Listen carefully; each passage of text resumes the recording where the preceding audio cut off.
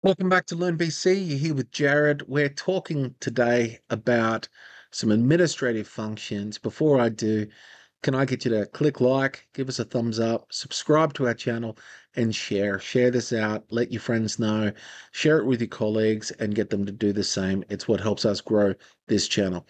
All right, we're going to talk about environmental transfers. How do you transfer a production environment of BC to a whole nother Microsoft tenant?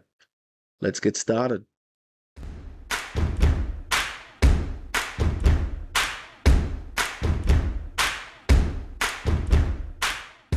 Okay, here we are. We're in Microsoft Dynamics website. I'll just minimize that. We're looking at two production environments. I've got our LearnBC environment here, and I've got another environment just sitting here on the right. And I'm wanting to move this sandbox example into the right production environment. So a couple of things. What do you need? Number one, you must be a global admin in both environments. You can't do it without it. Okay, point number one. Point number two, it doesn't have to be the same person. You could be working with two IT admins. You need to exchange the tenant IDs of each other, and then you can do a handshake in between by saying, I'm sending this to you, I'm receiving it, and you accept. The third point here is that you need to be prepared to lose that company. As soon as you transfer it, it will delete from the source. It doesn't leave a copy there, it will be gone. There'll be no more production company or sandbox company at the source. So if you're wanting to send people a copy, you need to make a copy sandbox first before you do it. The last thing for you here is that you need to be licensed. The two users doing this must have Dynamics 365 Business Central licenses. If there's no license, the transfer will fail. So what does it look like?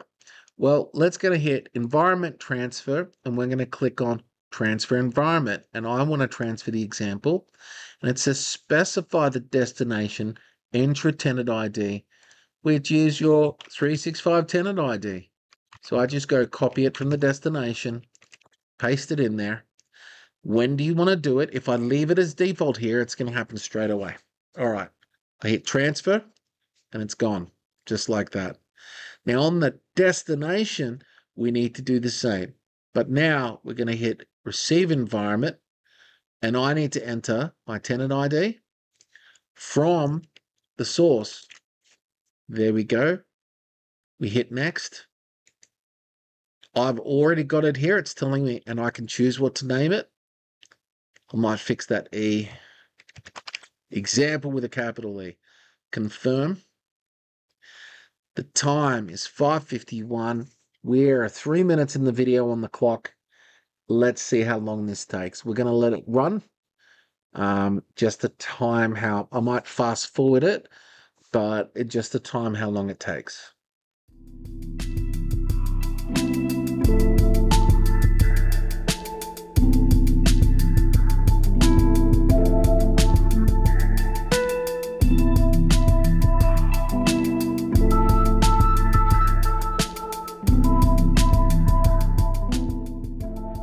Okay, so we're 2 minutes in, nothing's happened yet, but if I go into the source location, I can see that it's accepted. So we'll run shortly.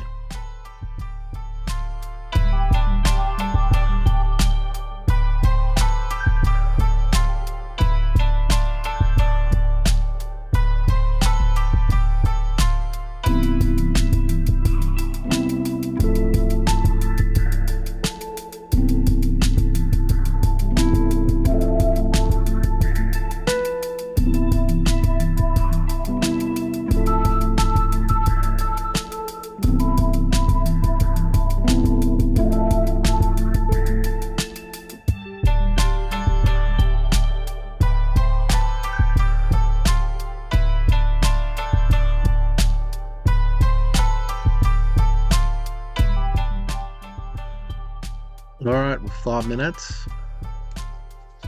Still waiting.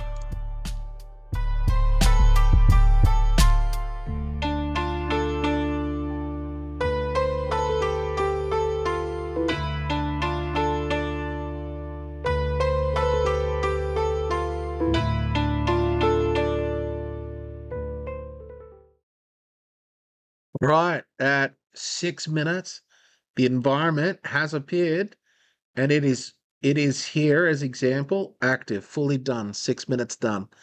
I'm going to refresh the source, and as you can see, the source database is gone.